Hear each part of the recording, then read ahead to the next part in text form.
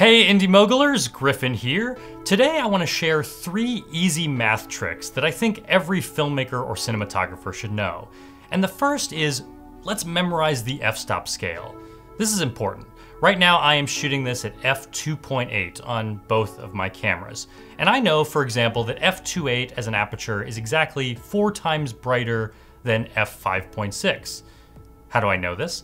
Well, I know that every stop is a doubling of light in photography. And if you know the primary f-stop scale, then you know that f2.8 is 2 stops away from f5.6. And the easy way to know this, to know the scale, to memorize it, is just to memorize the 2 numbers 1 and 1.4. That's f1, f1.4.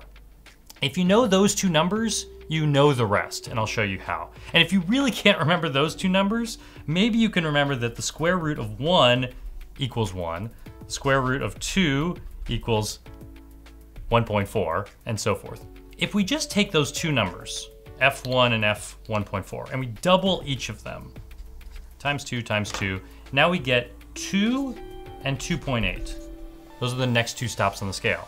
And if I double those 2 numbers, I get 4 and 5.6. And keep going.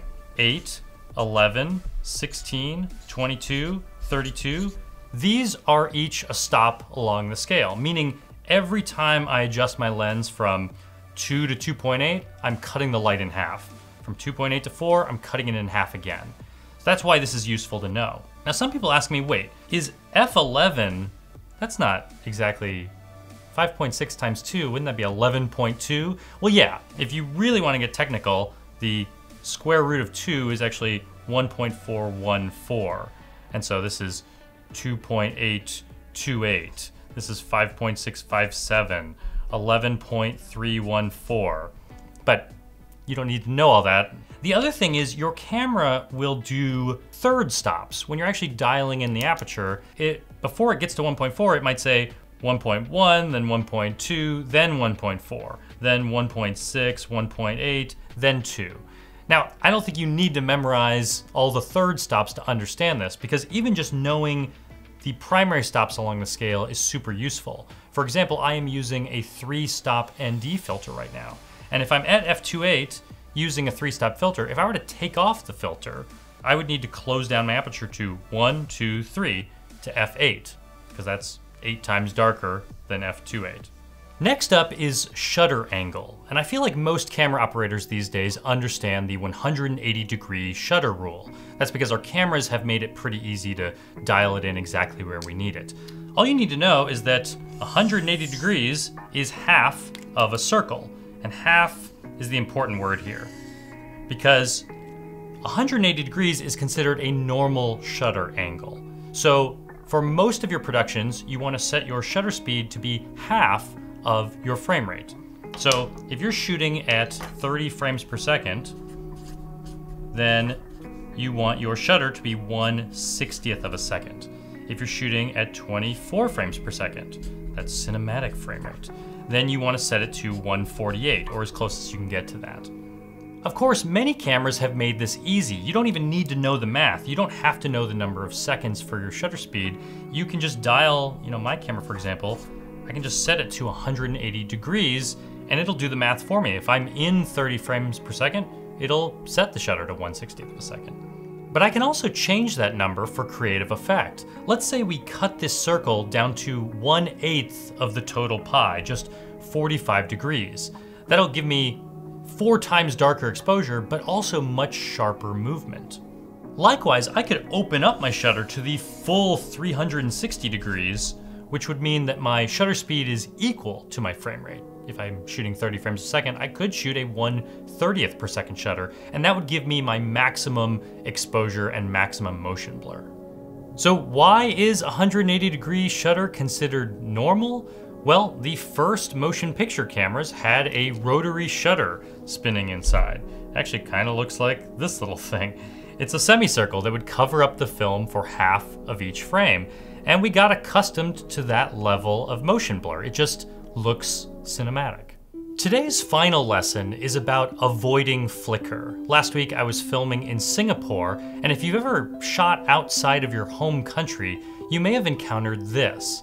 lights that flicker. In fact, lights around us are flickering all the time. You definitely see it when you shoot slow motion. But usually, these lights are perfectly in sync with our cameras. How is that even possible? Well, in the United States, when you plug in a light to AC power, alternating current, the power runs on a 60 Hertz cycle. That means that the power does this, a sine curve.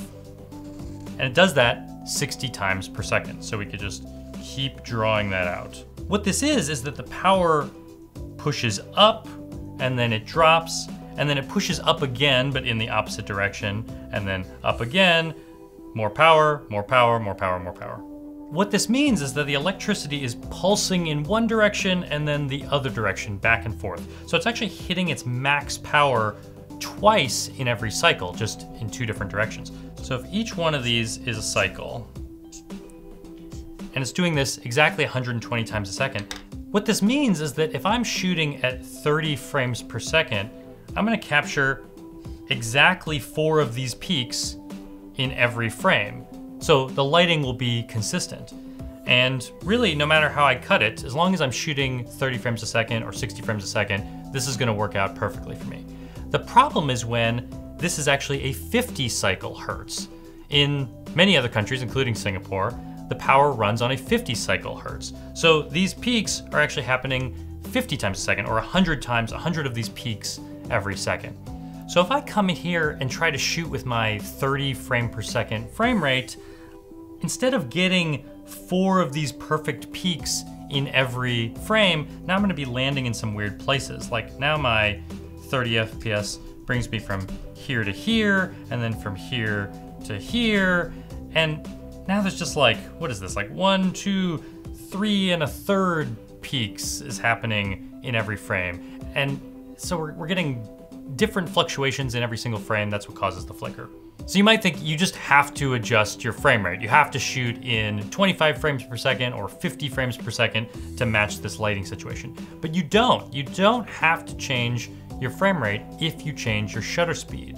As long as one of those two things is in sync with the lighting, your frames or your shutter, you're all good.